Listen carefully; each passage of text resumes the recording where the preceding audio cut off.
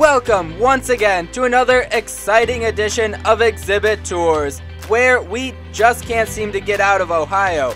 In this case, that's a good thing, because for the first time, we're touring at my favorite zoo. The Columbus Zoo and Aquarium. Sprawled across over 400 acres, this is a zoo enthusiast paradise, known for having world-class exhibits, a long list of both fan-favorite and species list hunter-worthy animals, and a successful breeding program for many of these animals.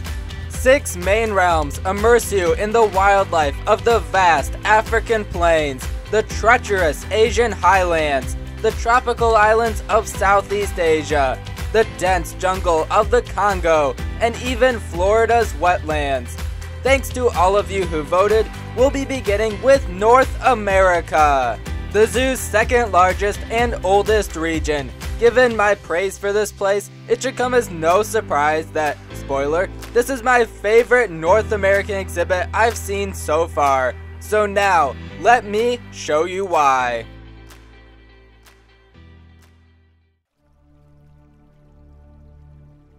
Through the entrance and off to the right, before the addition of Adventure Cove, North America was the first region of the zoo experienced by many guests. It is a bit of a walk to the first animals, so I'll mention now that you'll never actually be able to experience everything that you're about to see in person, since a good portion of North America will be undergoing a major redevelopment starting this fall. So you can consider this video a time capsule showcasing what was for decades one of the country's premier North American attractions. The first animals we reach come with a conservation success story. The Trumpeter Swan may be easy to find in the wild these days, but less than a century ago, population surveys located only 69 remaining Trumpeter Swans in the lower 48 states. However, things took a turn for the better when a previously unknown population of thousands of Trumpeter Swans was discovered in Alaska, kickstarting the species' road to recovery. After reaching the swans, your attention will quickly be drawn to a glass window that looks into an open woodland patrolled by the endangered Mexican gray wolf. Although the wolf's population is slowly increasing, there is still only around 250 living wild in the US, with an additional 300 to 400 in captive facilities in the US and Mexico. In Columbus, you can find breeding pair Storm and Winter, who successfully raised a litter of pups together in 2019. Even though I don't really see anything wrong with their current habitat from a visitor's perspective, these wolves will be receiving a new state-of-the-art home as part of the renovations, which the zoo says will promote their pack lifestyle and the zoo's long-term goals of ensuring the species' survival. Moving straight ahead, a large grassland hillside comes into view, which acted as the centerpiece of North America and could be seen from many vantage points around the complex. For many years, you would have seen Clover and Hermie, a majestic pair of American bison, before Clover's passing in 2022, followed by Hermie's passing earlier this year. The pair lived alongside a herd of pronghorn, who have also left the zoo and will be missed since it does not appear either species will be returning after renovations are completed. Instead, it seems this space will be utilized as part of the new Mexican wolf and black bear exhibits. Tucked in the middle of this grassland was another iconic Great Plains species on the opposite end of the size spectrum, the black-tailed prairie dog, who have also left the zoo with, as far as I'm aware, no expectation to return. Fortunately, they can be seen at many other zoos. Past the Habitat Hollow and the Bob Evans Barn, the trail swings to the right, guiding you to a habitat for Canada lynx, who we've seen many times before, so hopefully we can all survive not seeing them on this tour.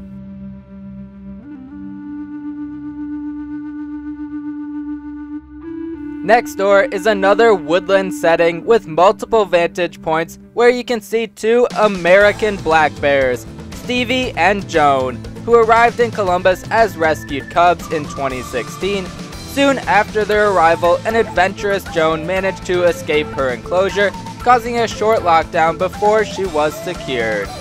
If you were asked to name an animal that hibernates, there's a good chance you'd say a bear. However, in the scientific community, it has long been debated if bears can be considered true hibernators, since their period of dormancy is considered more of a light sleep, and the bear may wake if disturbed or if the weather turns unexpectedly warm.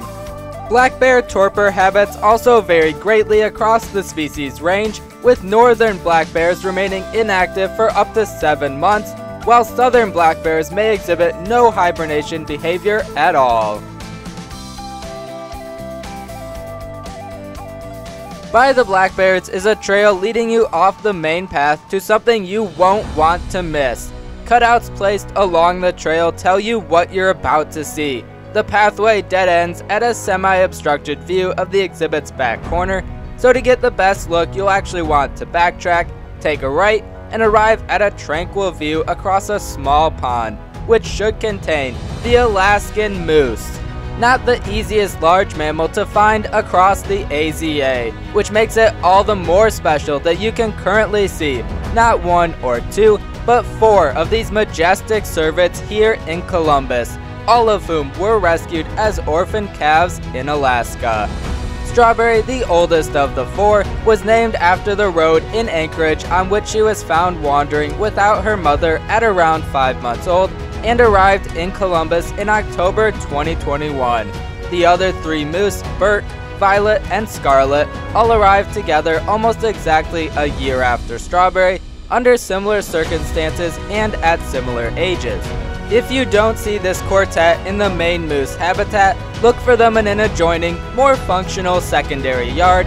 The Alaskan moose is the largest of the 8 recognized moose subspecies that can be found spread throughout North America, Europe, and Asia. To say that moose are good swimmers would be an understatement, since they can not only swim for miles at a time, but also dive up to 20 feet underwater in search of aquatic vegetation, sometimes leading them to venture into ocean waters. In fact, there have been a few recorded instances of moose falling prey to orcas. Despite this risk, spending time in the water is good for a moose's longevity, since extended time standing in the water can reduce the stress on their bones and joints. Across from the second moose exhibit is a similar but larger paddock for reindeer, who are a noteworthy species for being one of the first ever animals to live at the Columbus Zoo when it opened in 1927. Now, halfway through North America, we're taking a portal from the old to the new, or at least newer. 2010's Polar Frontier, an 8.5-acre expansion themed as an Alaskan mining town that brings this stretch of the North American woods to the edge of the Arctic. Beginning to the left, placed in the middle of the complex is a simple habitat meant to appear as an abandoned work shed where the humans have left and a family of Arctic foxes has moved in. More specifically, you can find Jack, Marco, and Hannah. Arctic foxes can survive incredibly harsh environments thanks to their thick fur and more compact bodies, which reduce heat loss. These foxes primarily rely on lemmings for their meals, so much so that Arctic fox populations will fluctuate regularly in response to the number of lemming available to eat. When food options are more scarce, Arctic foxes will trail behind a larger Arctic predator that we'll see shortly in order to scavenge any scraps left behind.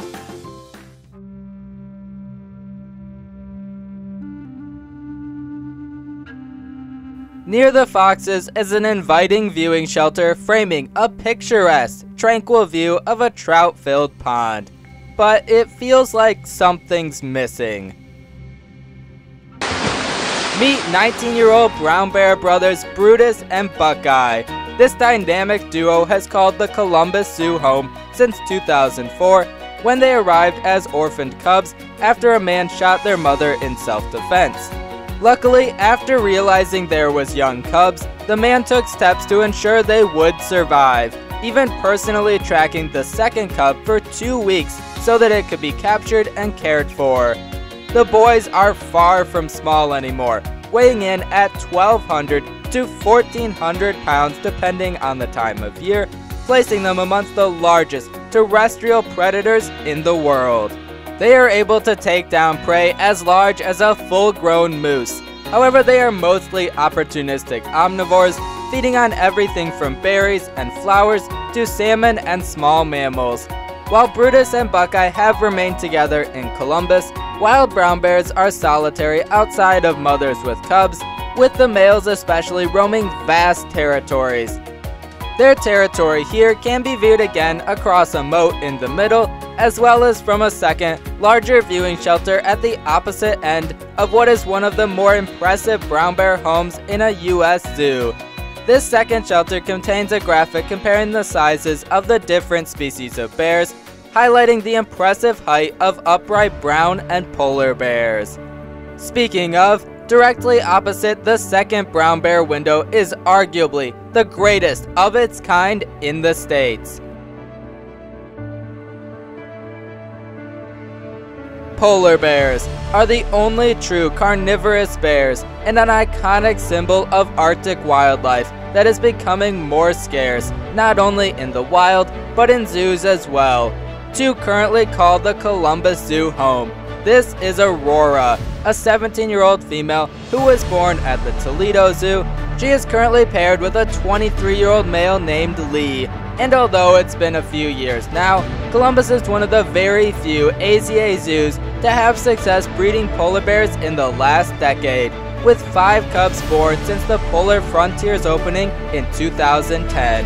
While the above water view is breathtaking in its own right, for the best experience you'll want to venture below and journey under the water's surface.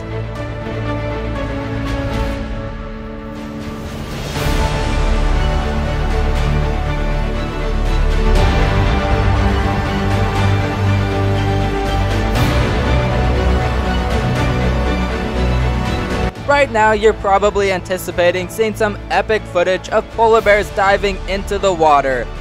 But unfortunately, we can't have everything we want in life, so instead,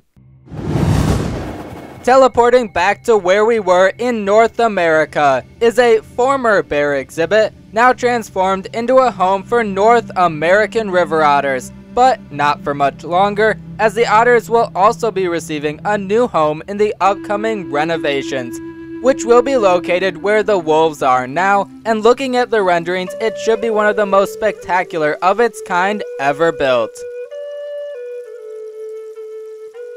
Moving up the path is a long, mesh-enclosed exhibit bookended by 2 glass viewing windows whose residents made quite the splash when they arrived in late 2020. Mountain lions Captain Cal and sisters Goldie and Poppy are looking more grown up these days, but were just cubs when they were rescued after being orphaned by the California wildfires. They were first brought to the Oakland Zoo, and after recovering to good health, Columbus was selected to be their permanent home. Mountain lions are one of the America's premier apex predators, with powerful hind legs that help launch them into leaps that may reach 15 feet high and 40 feet in length, and propel them to speeds of 50 miles per hour. They are well adapted for making quick, deadly strikes, with toe pads that muffle their approach, sharp claws for gripping their prey, and strong jaws that can crush the victim's neck in a single bite.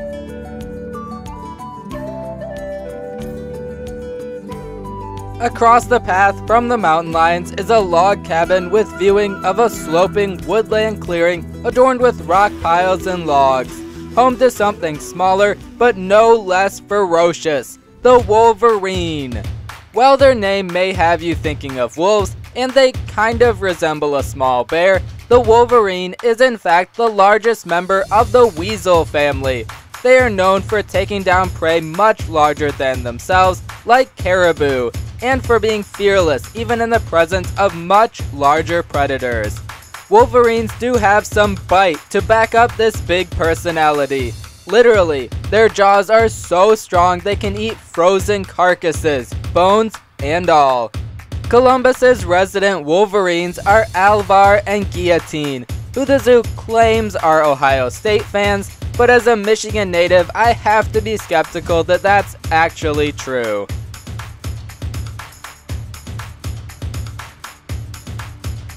Over the train tracks and off to the right of the main path is a large walk-through aviary dedicated to North America's smaller birds. There's dozens of species of songbirds, but I was more drawn to the many unique wading birds, including the American golden plover. The Virginia rail is known for being seldom seen but frequently heard in its marshland homes. Male ruddy ducks, with their bright blue bills, will court a female by splashing around in the water and using their bill to blow bubbles. White-faced ibises congregate in large groups of up to 1,000, sometimes intermingling with the nearly identical glossy ibis, which has led some hybridization to occur. It is actually thought that white-faced ibises may have arisen from an early colonization of the Americas by the glossy ibis. Just past the aviary is a large flight cage for bald eagles, already one of the best around, but the eagles will nonetheless also be receiving a new home and be relocated near the start of the North America Trail in the near future. Moving along, you would have previously encountered a streamside home for American beavers, but it was already blocked off for construction, so finishing out the trail you were offered more views of the bison and pronghorn on their grassland hillside, indicating that we've come full circle around North America, completing our first adventure at this top-tier facility. With big changes coming soon, I do think the bison and pronghorn will be missed from this region, but I am nonetheless excited to see how the revamp takes the area's exhibitry and visitor experience to the next level. Let me know what you think of the renovation plans in the comments, and enjoy this preview of the next tour where maybe we'll leave Ohio.